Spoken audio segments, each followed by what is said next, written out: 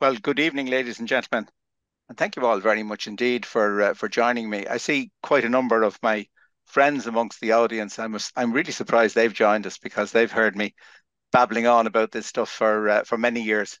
But hopefully, for some of you, some of it may be quite new. This talk really follows on from the wonderful talk that the president of the Wild Trout Trust, John Beer, who's with us this evening, gave last year.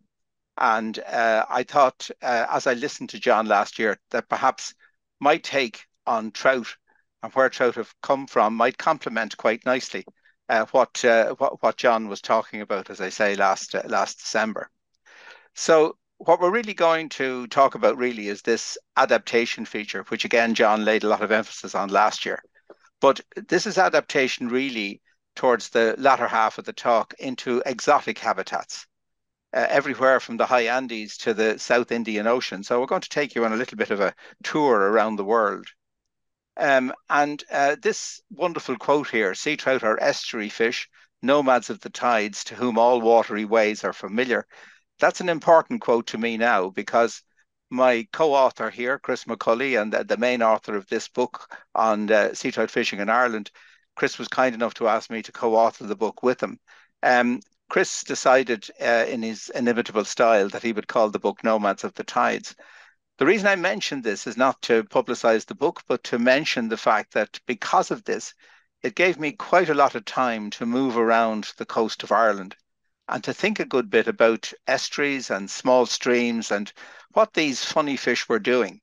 And what they were doing was absolutely and completely extraordinary. I mean, they are the most amazing creatures. So let's just go back a little bit. Let's go back maybe 20,000 years. And certainly when I was in school, these are the sort of maps of Ireland that we used to get from our geography teacher. And it was very convenient because the geography teacher always had a note. There was always a refugia, big or little, left around the edge of Ireland so that he could explain why these creatures remained after the ice left.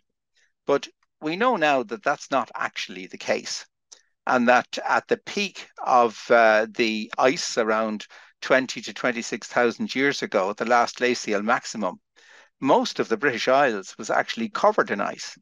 So anything that has come in to us from the ocean. But this area of ice was drained by gigantic ice streams, and they were etched in places by fringing ice shelves. And this was very, very similar to today's West Antarctic ice sheet. And the British-Irish ice sheet was twice as large as previously thought. And it was the marine-based component of this had a lattice structure. And obviously, as a lattice structure, it was susceptible to sea level induced collapse and contained numerous ice streams. And this greatly assisted the actual rupturing or the demise of the ice sheet itself. And when we talk about the Ice Age, I think we tend to think about it as a great big lump of ice that was solid and then thawed, but nothing could be further from the truth. Because in reality, this huge mass of ice took thousands and thousands of years to actually disappear. And each major retreat of the ice was accompanied by a re-entrenchment of ice on the landscape. And it didn't retreat in a single sweep, but in a series of these retractions, as the western and northern parts of Ireland and Britain in turn became wholly or partially ice-free. And around the time of the last glacial maximum, as I say, the sea trout and all of its close relatives were confined to the southern seas, such as, let's say, the Mediterranean, which is thought to have borne quite an uncanny resemblance to the Baltic as we know it today. So given the extent of the ice fields over Ireland and Britain, there's little doubt, I think, that trout were not present in our rivers and lakes in Ireland and Britain more than about 14,000 years ago. And assuming that fish breed on average, say, every 3 years, this only represents about 4,000 generations. This is a blip in the time continuum that encompasses the evolutionary history of the trout. And they colonized our rivers and our lakes in a surprisingly short period of time. And as we go through the talk and as we discuss this later on, please keep in mind that this is one of the most successful invasive species that's around the globe at the moment. If we didn't have brown trout and someone introduced brown trout, we might be behaving in the same way as we're behaving at the moment with regard to the threat from pink salmon. So that's something just to keep in mind. The really interesting thing for me is the fact that you have this enormous variety in shapes and colors and in biology. And my old friend Ed Fahey, who wrote a wonderful book on sea trout called Child of the Tides many decades ago, he finished the book, and it was something that I remember very clearly, by saying, look, this is so complicated. I'm not actually sure we should be calling these things sea trout. We should be calling all of these fish migratory trout. And I think this will come back to us several times as we go through the talk. One point I want to make about this, which I'll come back to when we get to the Falklands a little later on. In Ireland, for many years, we had an extraordinary strain of trout. It was from a Surrey fish farm, and it was inbred. And as a result of that, for some strange reason, it was very, very poor at reproducing when it went out into the wild, but it did actually survive quite well. So before triploids, this was the stock of fish that was used to stock rivers in Ireland. And I found as my career progressed at the early stages that I was picking up these silverfish in estuaries and in the sea. And these silverfish turned out actually to be Ross Cray strain Surrey trout. These were, we were told, these were resident fish. And in my local river, which is only about 2 kilometres from where I'm sitting here, the River Dodder in Dublin, on some of the surveys, we picked some of these fish up at 9 pounds weight. And the biggest fish, that 9 pounder, because of the frayed fins and so on the back, I'm absolutely convinced that that may have been an actual broodstock that was stocked into the river. So this is just part of this enigma. These fish are just so strange. Just look at the coats, look at the colors, look at the shapes. Everywhere you go, Russia on the right-hand side, right across then to Argentina on the bottom left, no matter where you go, you have all these shapes and colors. Connemara in the middle. So, it's basically a United Nations of fish is what it's actually producing. Wonderful shapes, colors, and the biology to match that as well. But let's look at one particular component of this, because it may offer us some explanations in terms of what exactly are the features that are most important to us in terms of this ability that these fish have to adapt. And in recent years in Ireland and Britain, there's been this amazingly intense interest in the conservation and management of small streams. This has come really over the last 10 years or so. And what we in the game would call first and second order streams, basically the small streams. And these constitute a major proportion of the overall river length. And remember that in Europe, for example, 80% of all river systems by length comprise small streams. And very often these are very little surveyed because you're talking about sometimes trickles. And because of their size and their small streams, they're particularly vulnerable, both to general pressures and to specific problems. But they do provide important spawning habitats. And they're very easily blocked by impassable culverts, by farm crossings, by minor land use changes. And they're adversely affected by minor land management practices as well. What might be a minor land management practice might indeed be something that would impact disproportionately on the small streams. And these small streams are, they're very poorly protected in general. Okay, so in terms of the small coastal streams, they have over the years received little if any attention really, but they're really important to us. And I just want to concentrate on them for a minute, okay? So we have very large numbers of coastal streams around the coasts of Britain and Ireland, as we know. And the interesting thing is, and this goes back to nomads, because all of these tiny streams, some of them harmless looking little coastal streams, everywhere we looked, we found an abundance of trout fry. So let me give you an example, because the example hopefully will make the point. So this is in Bangor in County Down in Northern Ireland, and this is beside my friend's house. So he had just moved into the house, and they moved in around August time, and this was his favorite walk out there in front of you, up and down that beach. So late October, early November, he was out with his springer, walking along the beach. He jumped across this little trickle, and he heard the dog barking, and he went further along the beach and he heard the dog barking. And he kept calling the dog and he kept asking the dog to come back, and no way would the dog come over to him. So he walked towards the mouth of this little stream and he suddenly realized there was fins all around where the seagulls are. He then looked upstream and this is what he saw. This tiny little urban stream. This little stream fortuitously hadn't had any misconnections, hadn't had any pollution problems. And because of that, it was serving very well as a little spawning channel for the trout. And he's been monitoring this stream ever since for me, just visually, just sending me little notes and photographs. But he has seen fish of close to 4 pounds entering this tiny little stream. And he really, really had to hunt to try and put a name on the stream. So that's just to emphasize the fact that these small little streams, they are really, really important. And the surveys carried out in the 1980s by the Central Fisheries Board, and more recently the Celtic Sea Trout Programme, which looked in detail at sea trout in England, Wales, Ireland and Scotland, they have clearly shown that even very small, short coastal streams again hold these very large numbers of fry. And a notable feature is the tendency for the fry to move or to be flushed downstream.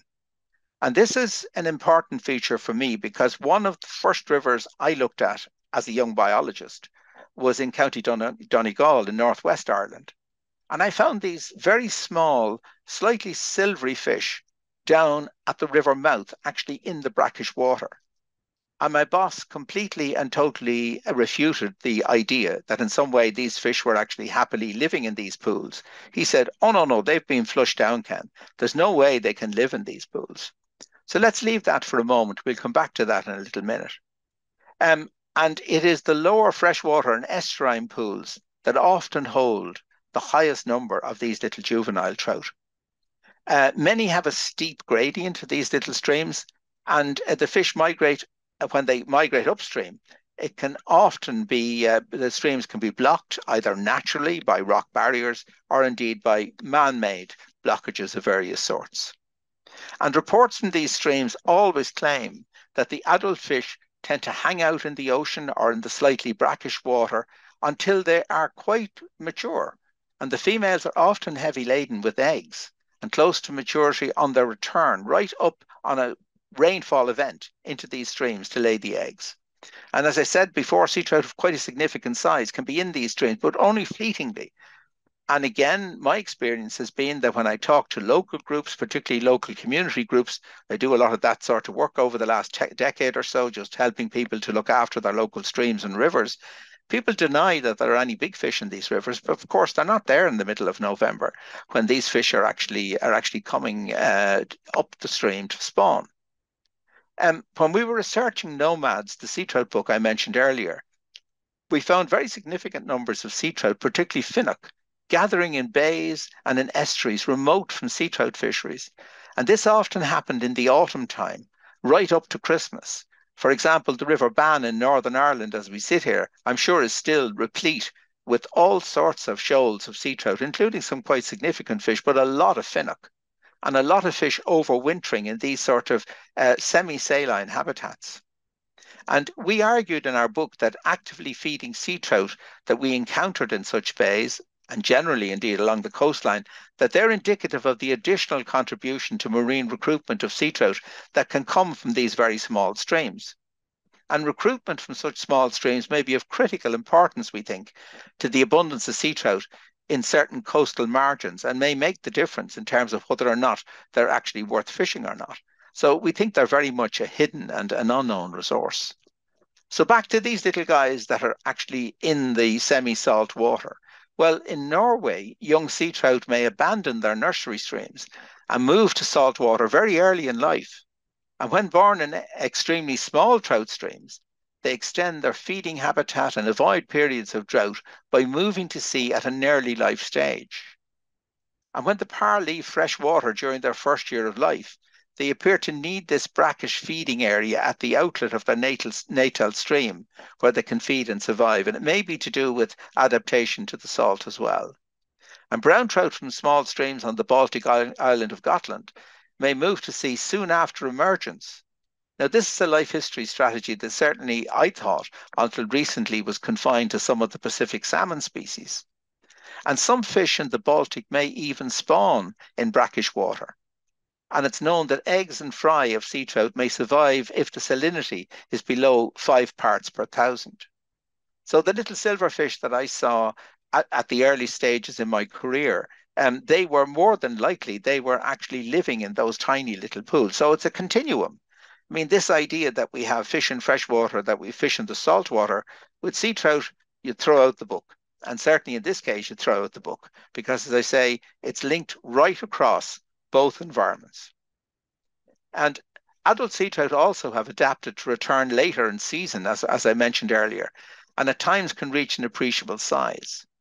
On the River Erith system on the west coast of Ireland, where I worked for many years, we did quite a detailed study looking at the egg deposition from sea trout. And surprisingly, we found that just 2 year classes, 1 and 2 winter maiden sea trout, provided nearly 90% of the eggs. We also found that, as is the case in a lot of situations like this, that the physical nature of the transitory coastal streams, like in the case of the cutthroat trout, it's likely that few fish from such streams spawn more than once. So nature, again, had worked with the trout to adapt to individual specific environments. So let's see then how that translates in terms of some of the more exotic locations where you find sea trout. Um, those of you who are trout anglers like myself, and I think most of you probably are, you've probably dreamed about fishing in New Zealand. And some of us, including myself, have been fortunate to do so. But certainly when I went fishing for the first time in New Zealand, maybe about 12 or 14 years ago, I had no idea there were really good numbers of sea trout in the coastal regions of New Zealand. This is what New Zealand meant to me. It was beautiful, lush rivers. It was plenty of growth, plenty of food, beautifully marked brown trout. But then my friend here on the bottom left started to send me photographs of the sea trout that he was catching along the west coast of the South Island. And then when I joined him, I was lucky enough to get some of these fine fish myself. And that particular fish that's in the landing net there, he led me a merry dance. I actually eventually landed him in the Pacific surf. So that's exotic enough for you in terms of where sea trout may end up. But what about when the fish were stocked and the history of how this came about? Because trout were only stocked in the 1880s for the first time in New Zealand. So you're looking at a situation where these are in the sea, they are sea-run browns, but would we call them sea trout? In a little over 140 years, we have found that in the rivers in New Zealand, particularly a big river like the Clutha, which is a beautiful tributary river called the Pomahaka, where a lot of the migratory fish actually spawn, it actually has within its river system many of the types of trout that you would normally find in our rivers. So in just that small period of time, they've adapted not just to different locations, but they have adapted and they have actually formed different life history formats in that particular area. Let's move across then and have a look at another country where I've worked a good bit in Chile. Chile is really very interesting because, again, it's a country of extremes. It's a massively long, thin country stretching for some 2,800 miles. Very narrow, as you all know, but it comprises 15 regions. And the regions I've worked in are the famous Lakes region and the Rivers region. And there was originally 44 native species. There was small cyprinid-like galaxids and some perch species. But none of these fish really reached any appreciable size. And certainly the vast river and lake systems, surprisingly, were devoid of any major food fish or sport fish, of course. And fish rearing only commenced in 1841. And interestingly, when they started fish rearing in Chile, it had nothing to do with developing sport fisheries at that stage. They were looking at how to supplement the actual food of the local farmers. In 1904 in Chile, then they purchased trout and Atlantic salmon ova. And over the following years, substantial numbers of fish, both trout and salmon, were imported into Chile. So just look at those numbers. 1905, 400,000 ova, just a big mix of species. 350,000 in 1906. 20,000 brook trout are beginning to come in then from Argentina, all sorts of different things. And 1908, 500,000 Atlantic salmon fry, brown trout, rainbow trout from various locations, and also Pacific salmon, Chinook. So basically, kitchen sink time, throw everything at it and see what sticks. And the availability of trout eggs from Chile has made a very big difference in that Southern Oceans area because it has given the availability of ova, given that option to people. And I think that helped in terms, certainly in terms of the spread of brown trout and rainbow trout in Argentina, the neighbor of Chile. But it's a land obviously of very active volcanoes and very rich seas. And you have this excellent mix of browns and rainbows. But what surprised me when we were doing our surveys there was despite the fact that we were finding sea run fish, it was sea run browns we were finding. We weren't finding sea run rainbows. Again, I don't know what sea run really means. We did find them in estuaries, but we certainly didn't find what I would see as steelheads, though I have seen references recently to steelheads now appearing in some of the rivers in Argentina. But the interesting thing was that some of the fish that had been stocked had very distinctive morphological features that they'd retained. So we had in one area what were described to us as German browns, which is really a term I think I've often heard used by friends from the US. But these were extraordinarily, if the fish will pardon me, ugly-looking fish, very snub-nosed. There's a picture here of Francisco, my friend, with one of them. And they're in the Moline River. And these creatures now do actually run to sea, despite the fact, again, that they would have been originally seen as a resident fish. And in the Pacific, they find the most excellent feeding, and both in the nearshore and in the offshore as such. So this area here around Puerto Montt, this is where I was based. I did a lot of work in this area here and right down along this area here. And the most extraordinary thing about about Chile, is the fact that the densities of fish in these very rich rivers are very, very high. The massive great salmon that you see there, they're all Chinook, and they're really, at this stage now, very widespread in that southern area of Chile and increasingly widespread in Argentina. But one of the main reasons for putting this slide up is some of you may recognize this. This is a tiger trout, and a tiger trout that was a cross between a brown trout and a brook trout. I had never seen one of those before. I'd only ever seen them as pictures in some of the UK angling magazines, because I thought they were something that was artificially produced.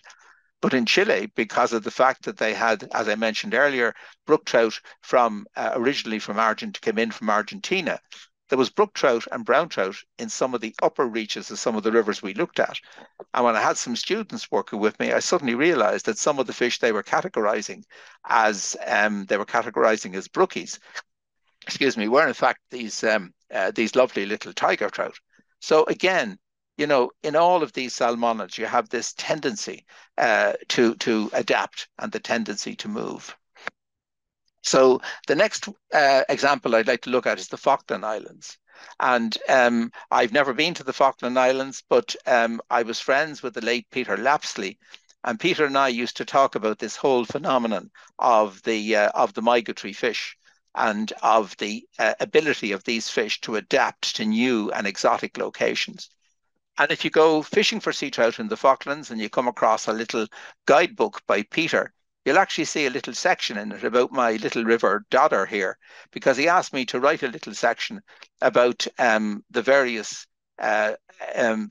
groups of fish that I had encountered that were obviously fish that had come from fish farms and that had actually made it into the ocean and came back as silverfish. He again was fascinated with this. So the success of the sea trout we know about in the Falklands was down to Chile. And the trout were established with the assistance of the availability of these brown trout ova in Chile. And 80, 90 years ago, neither brown trout nor sea trout existed. So the stocking only took place from the 1940s onwards, with a small batch imported from Chile. And they later sent 30,000 more as a gift. And this was augmented by another 35,000 then from Britain. But the biggest of 19 sea trout caught in one extraordinary day's fishing by Alison Faulkner, that you see here up in the image, very poor image, in 1992, weighed 22 pounds and 12 and a half ounces. And it was 2.5 ounces heavier than the UK record at the time. And in the early days, distribution of the imported Chilean and British trout fry was makeshift. They were transported in milk churns, carried in panniers on horseback, and in water butts on board the inter-island mail steamer, the RMS Fitzroy. And again, as we worked in Chile, we heard these stories, most extraordinary stories, about people spreading these fish around the place. And my granduncle, who was in the British Army, he actually helped to stock trout into the Himalayas. And again, when he was stocking trout, according to my dad, in the Himalayas, this was the sort of regime that was in place. Panniers, using water tanks of various sorts. How these fish survive, they're just extraordinary in terms of their ability to be able to survive the long journeys and survive the journeys inland then to the rivers where they were actually planted. This just looks like a blank map of the South Pacific, but it's not blank, because here is the Falkland Islands. And I would offer, if we were in a situation where we were off mute rather, I'd offer someone a pint if they could actually tell me what that little tiny spot there is. Because up to about 10 years ago, I had no idea that those little islands existed. So these islands here are known as the Kerguelen Islands, and they're in the southern Indian Ocean. And the Kerguelen Islands were discovered in 1772. There's several hundred islands located in the southern Indian Ocean, and they're near the Antarctic convergence in the Indian Ocean southern sector. And there was no permanent settlement on the Kerguelen Islands until 1950, when Porto Francais was established. And currently about 60 to 100 people are stationed on the Kerguelen Islands, either at Porto Francais Research Station or in small field shelters located in various parts of the islands. And the closest mainland is Antarctica, and Madagascar is the closest inhabited country, some 3,500 kilometers away. So this is an extraordinary place to carry out an experiment, and an experiment was carried out. All river systems of the Kerguelen Islands were originally devoid of any fish fauna, none at all. And between 51 and 91, 22 importation attempts took place, involving about 2 million individuals. And of the 7 species introduced, just a few of them have made good. But again, kitchen sink time. Throw everything at it. Atlantic salmon, brown trout, chinook, coho, lake trout, brook trout, Arctic char. 23 catchments were stocked, and at present 45 watersheds are colonised by one or several introduced species, the browns, the brook trout, the Arctic char. They've all done reasonably well, but the fish that has done really, really, really well is the brown trout, of course. It was the only species to colonise a large number of watersheds, 32 in about 10 generations. Its successes, well, they, as we know by this stage, can be explained by the diversity of the origins of the founder stock, the number and the importance of the introduction and transfer attempts, and the diversity of the release sites, and of course the peculiarities or indeed the advantages that being a brown trout gives you if you're down there living with the penguins. This is the most fantastic landscape. So hopefully my friend is on the call. And Matthew Bureau, who's from one of the French agencies, he has the fantastic job of actually doing survey work down here. And Matthew was kind enough to give me some of these photographs just to give you an idea of what the landscape looks like. It reminds me, it's very, very similar to some of the areas I've surveyed on the Kola Peninsula. But again, similar enough to some of the photographs you see of the Falkland Islands. Basically, bare rock, whatever little bit of food is present in the rivers is providing the fry and the par with enough food to at least get them out to sea. But again, as I say, a fantastic and a very, very interesting landscape. But just look at the size of the trout of the sea trout that are produced in this area. Obviously, these southern oceans are very, very rich. So again, analogous to the situation that we find in the Falklands, analogous to the situation that we find in New Zealand. So just a few parting thoughts then. So what have we got here? And this really goes to the heart of what John was speaking to us about last year. Are these trout morphs that I'm describing, or are they different species? And as I mentioned on the Clutha River, just to repeat myself, in New Zealand, you have a situation there where you have all of the forms that you would normally expect to find in a plethora of different river systems. So on the Clutha, you have resident trout that stay resident. You have migratory trout that migrate within the river. You have migratory trout that migrate just to the estuary, and you have migratory trout that go through the estuary and out to the sea. So in 170 plus years, these fish have adapted into all of the niches that we assumed had taken 14,000 years. And again, going back to Ed and this suggestion that maybe we need to broaden our thinking here and not be too hung up about the coat and the color of the fish. Maybe we are looking at migratory trout. So I'm lucky enough when I go fishing, at certain times of the year, I can fish for cronine, gillaroo, dullahan, ferox, slob trout, sea trout, sonahan. All of these fish are available in a very small geographical area quite close to me here in Ireland. So this is an extraordinary array of different types, different morphs as such. But one feature of this, which I think is really interesting, we always tend to think of these changes, these morphological changes, as something that happened in the past. But I'm actually watching changes happen as I fish. So I'm watching active selection that's underway in our larger midland lakes. We have a very peculiar situation in Ireland where the non-native roach, rudd, and bream produce huge numbers of hybrids, massive numbers of very small hybrids. And these are actually producing giant bait balls in these lakes. And I'm quite a keen pike angler. And we noticed maybe about 10, 12 years ago on the echo sounders that around these bait balls, there were different echoes coming at us, echoes that were quite different to the pike echoes that we had seen previously. And then we began to pick up some of these massive trout. And these big trout are harassing and constantly chasing these bait balls. These fish are not ferox. They're not biologically ferox trout, but they're spending what I would consider the bulk of their lives chasing fish. They have the teeth of a ferox. They have the shape of a really, really well-fed brown trout. So what do we call them? Do we call them ferox? Do we call them brown trout? Do we put another name on them? So in my view, we are dealing here with one species from a biological point of view. I think we're dealing with one species. But I think we're thinking of fish, or we're dealing with fish rather, of 1,000 coats, and indeed 1,000 different adaptations. So just to give you an idea what some of these fish-feeding fish look like, this is a nice trout from Loch Ree.